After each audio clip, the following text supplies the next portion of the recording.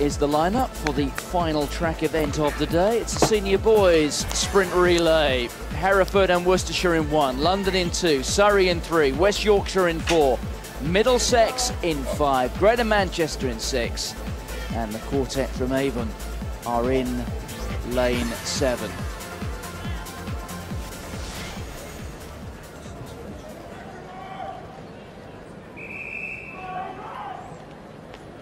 Well, London have had their trials and tribulations. They've won a couple of these relays. They've also had themselves disqualified. There is the lead-off athlete.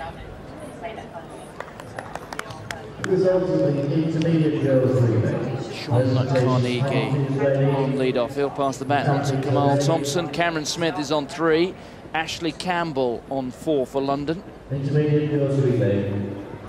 That's Surrey. Joe Yard. No relation, by the way, to Marlon Yard. They went to come from the same part of the world, Croydon. Marlon Yard, if you're a rugby fan, you'll recognise an outstanding young talent from London Irish. He was rather quick as well, and I did pose the question when I saw the name at the beginning of the day whether Joe Yard, exactly the same spelling, Y-A-R-D-E, is any relation to Marlon. Well, apparently the pair know one another, but they aren't related. So we've had a faulty start. We'll go through them all again. Joe Yard of the Surrey team. They're in lane 3. You can see, just been talking about him. He was running in the individual event a bit earlier on. There he is. I tell you what, he's built like a rugby player, isn't he?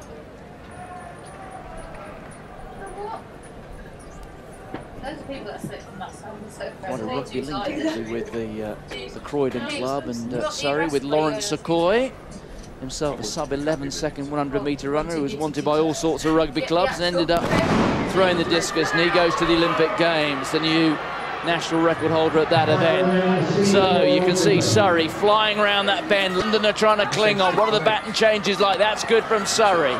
Also having a decent run there. Our Greater Manchester is Danny Hill, who will have been disappointed with his run in the 200, but look at Surrey flying down the back straight. There's the third change when it was fumbled just a little bit, and they've lost a few metres there of Surrey.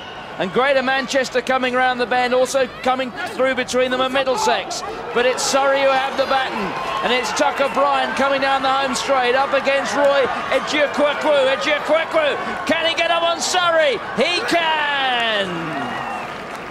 Goal to Greater Manchester. Surrey takes silver, and in the end, I think when we scrutinise it, Stuart, it will be that second baton change for Surrey, which cost them.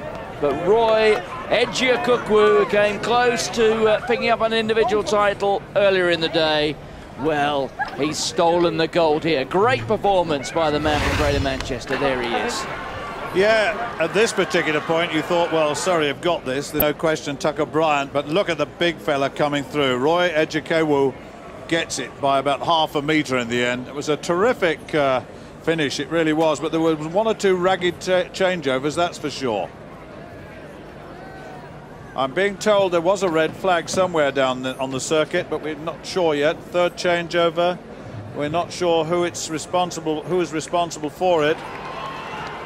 London really struggled, didn't they? They weren't in this race really from the start, and in terms of winning. There's the red flag. It is the final exchange. Let's see if we can spot, Stuart, which is the guilty party. Well, whether they took the baton within the initial acceleration 10-metre zone or whether they were outside of the box eventually, it's very difficult to know. You may not be able to see the markings on the deck, actually, but if they take it over in the acceleration zone, that's a disqualification. If they miss the box completely,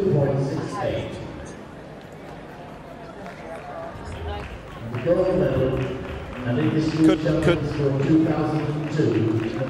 I think. 42 seconds there. Well, there was nothing conclusive on those pictures. One or two question marks perhaps about London for the second time in these relays, but it doesn't impact upon the teams who finished in 1 and 2 there. No doubt about the exchange there of Greater Manchester. Danny Hill, Nathan Selby, Zenon Wisniewski and Roy Ejiakweku. they have brought the baton safely home, and there will be one or two concerns, I think, until they hear what the news is about that baton change. But certainly it was the third exchange between the third and fourth athletes, and we're being told that London were the transgressors, but they weren't alone. It was also Hereford and Worcester. And second, we understand, have been disqualified, but no doubt about the winners. Greater Manchester have taken it. Surrey picked up silver.